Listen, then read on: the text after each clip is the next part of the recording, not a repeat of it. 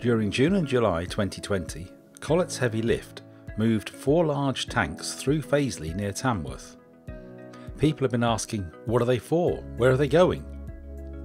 Well, where did they go?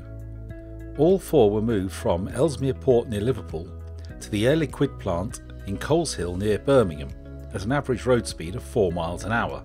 All 4 tanks are double-skinned pressure vessels that need specialist construction and testing. Neither the construction nor testing could be done on site, and certainly not in the restricted space of the Air Liquide Coleshill site. They are to be used in an air separation plant. The plant takes in ordinary air, cools it and cleans it. The plant then uses a heat exchanger to take the air down to minus 175 degrees centigrade before pushing the air into the separation tower. In the tower, the oxygen rests at the bottom and the nitrogen at the top, all in liquid form. The nitrogen and oxygen are moved in liquid form from the tower to the storage tanks, the 3 nitrogen and the 1 oxygen. Why 3 nitrogen and 1 oxygen?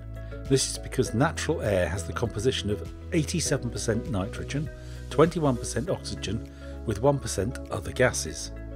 So that is where the tanks came from, where the tanks went to, and what the tanks are used for.